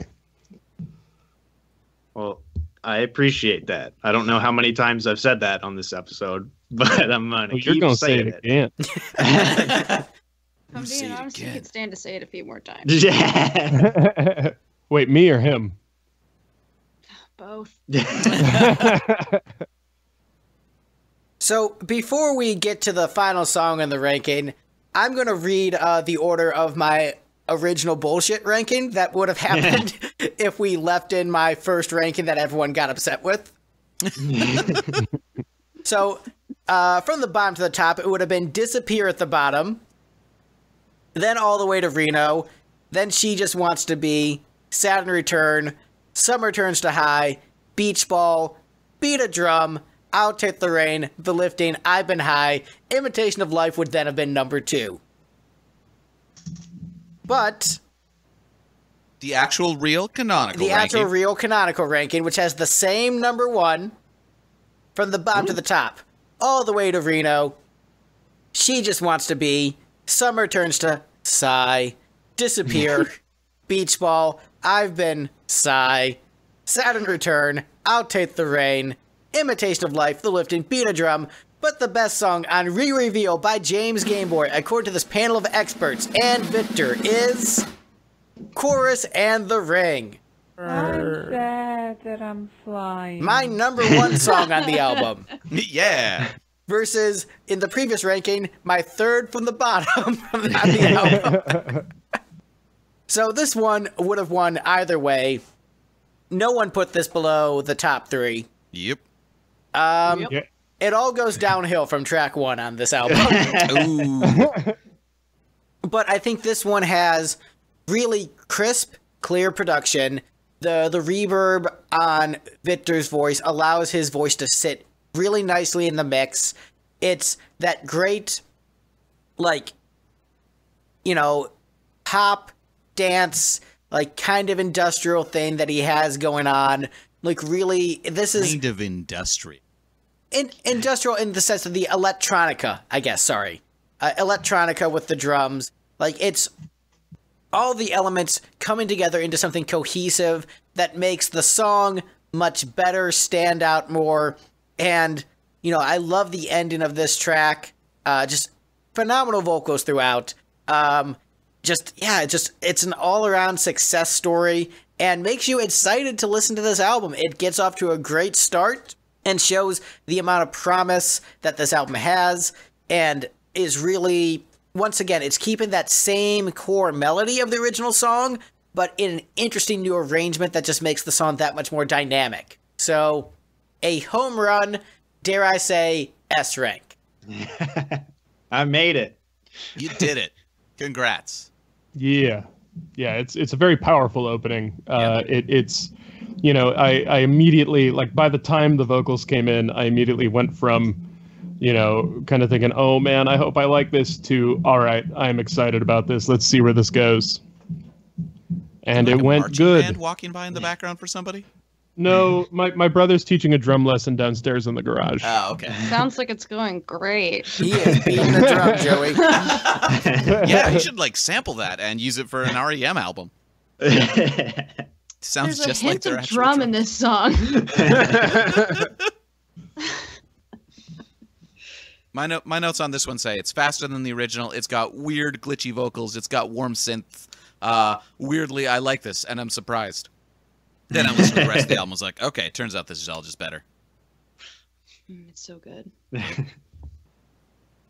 Yeah. The main thing I had going into this one, this is another one that I love from the original album, and I was very intimidated to do. And I decided I wanted to do it kind of like, I don't know if you guys listen to David Bazan. No. Yeah. Well, what's it called? Pedro. I've listened to Pedro the Lion. Oh, that guy. I'm not familiar with Pedro the Lion very much, but I really love his solo work. Well, to be fair, he recently switched back to calling himself Pedro the Lion and just said, like, I shouldn't have made that change. I should have just called myself Pedro the Lion for all of my projects. Yeah. Although there was a weird thing. I think he switched to calling himself David Bazan when he became an atheist to sort of distance himself from the Christian themes of Pedro the Lion. Mm-hmm. Which like makes murdering sense with your spouse a lot. He had a lot of songs about murdering your spouse. Which makes sense for the lyrical content of the albums that I'm most familiar with. But his album Blanco is kind of the one that most inspired my arrangement choices here. And it's as far as actual like production stuff, it's pretty sparse, but it's like a couple of synths, the drums, and my vocals, and that's pretty much it. Which is it's pretty similar to what he did in the Headphones album, I guess, where it's just kind of two different synths playing and the drums and him singing, and that's it.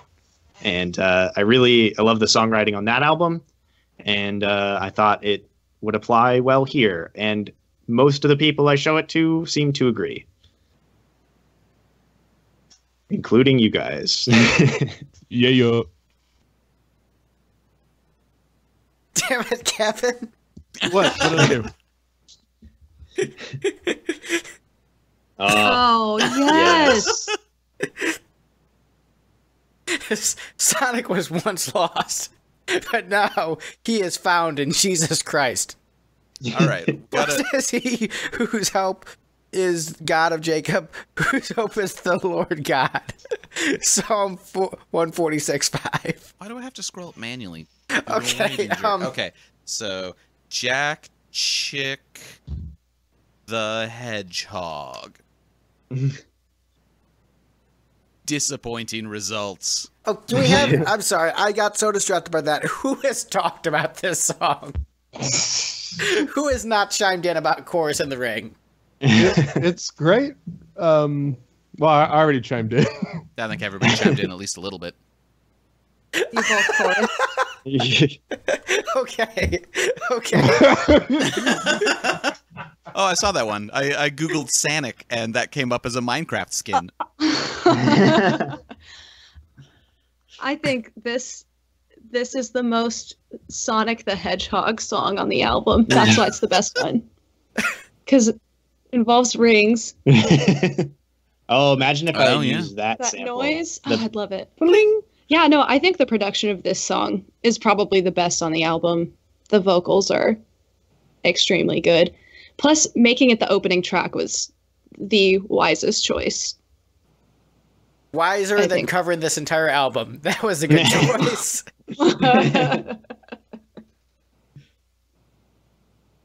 All right, so that is our ranking. So this is a weird episode. This is the most distracted episode. Yeah, all right. I'm going to say for next week's episode, let's try not to just post Sonic porn the entire time. Don't tell me what to do. Well, we'll try. Jeez. So normally we go around the panel, talk about if we were happy with the ranking, surprised by it, and also, I don't think I need to ask this, everyone likes this better than the original. Victor, do you like your album better than the original? It's tough to say. I think I do listen to it more now. So maybe yes? So 100% of people agree your album is better than REM's. Yep. I wager even REM would agree. Probably. Well, we tried to tweet it to Mike Mills. He liked it. He liked the tweet, but we don't know if he actually liked the song. Oh, boomers and Twitter. I'm just going to keep harassing him until he... We'll tag him in this episode. There you go. Yeah. It's like, Mike Mills is scrolling on Twitter like, I didn't mean to hit like on that transphobic tweet. Wait, what? I was making a joke about about boomers on Twitter liking transphobic tweets by accident. He mostly just talks about baseball. Oh, he tweets about politics. And politics. So, were you guys happy with the ranking, surprised by it? I didn't have too strong of feelings on the ranking because I generally liked the whole album, so honestly, I would have been fine with this in pretty much any order, except all the way to Reno, like, doing well at all. But yeah, otherwise, I was fine with the ranking. It was all... I didn't find there to be giant gaps in quality in this album. It was all pretty consistent and pretty good and superior to the original. So it's like, it was very difficult to rank, which is why I didn't feel bad about flying in my original ranking. But I'm like, no, I will put some modicum of effort into this. And then just to show you, all the rest of us spent the entire time looking at Sonic. Right. I know. Sorry we blasted your episode with Sonic porn. It's fun for the listeners. Play along at home. Google Sonic Mpreg today. Sonic Jesus the 8. Hedgehog came up with some fun, Jesus the Hedgehog. some fun results. So, Victor, was this how you thought this was going to go today? You know, not really. How so? I guess I'm glad that everybody liked it. But you know, there was a lot of Sonic drawings involved. And not as much talking about the album. But everybody seemed to like it, so I'll at least accept that. You've done good. I think it's just a matter of, like, the order of, like, hey, this is the first time we're having an artist rank their own album on the show, but it's also the same weekend that Sonic the Hedgehog opened in theaters. Yeah. So, on the one hand, hey, we all really liked your album and heaped praise on you, but on the other hand, we were all distracted by Sonic pictures. On the other hand, we're all just super into Sonic the Hedgehog porn. No, I jack off really loud. No,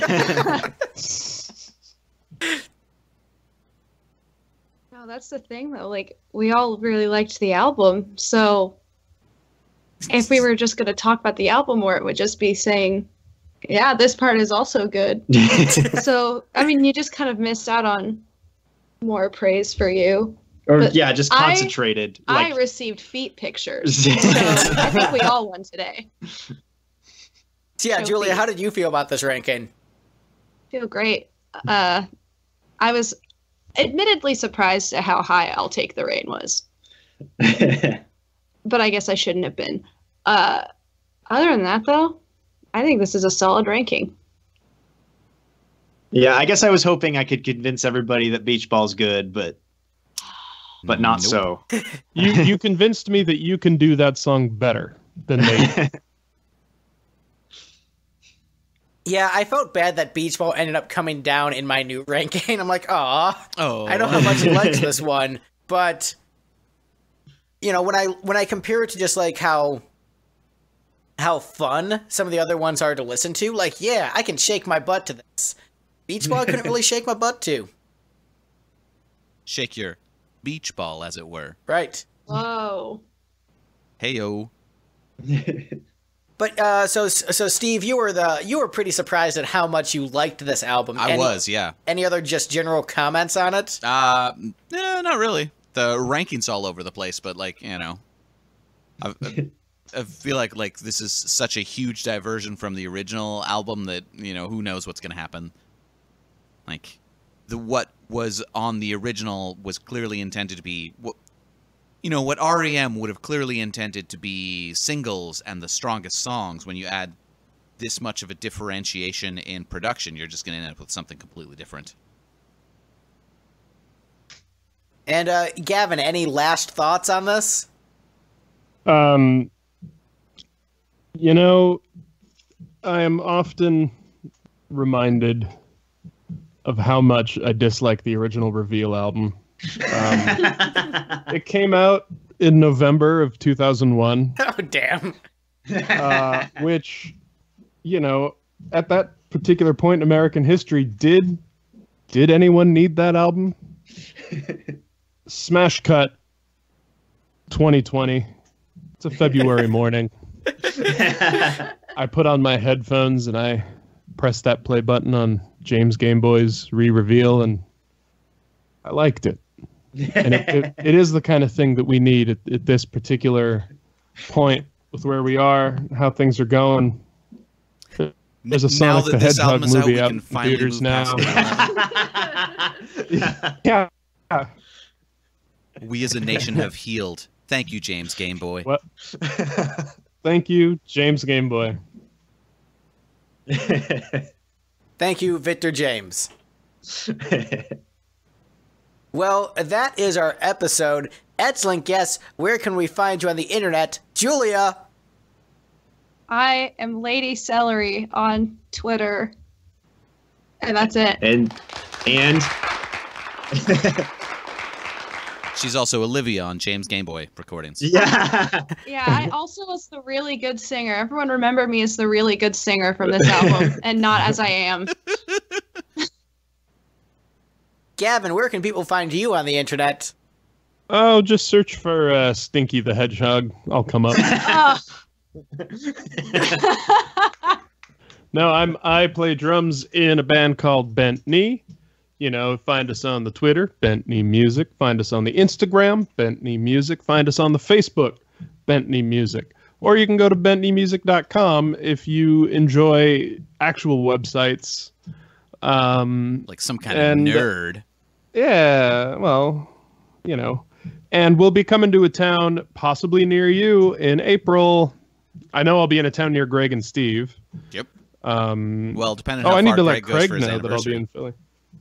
Oh yeah, this episode might not come out until like after that tour's over. Oh, okay. Well then, maybe you saw me on tour.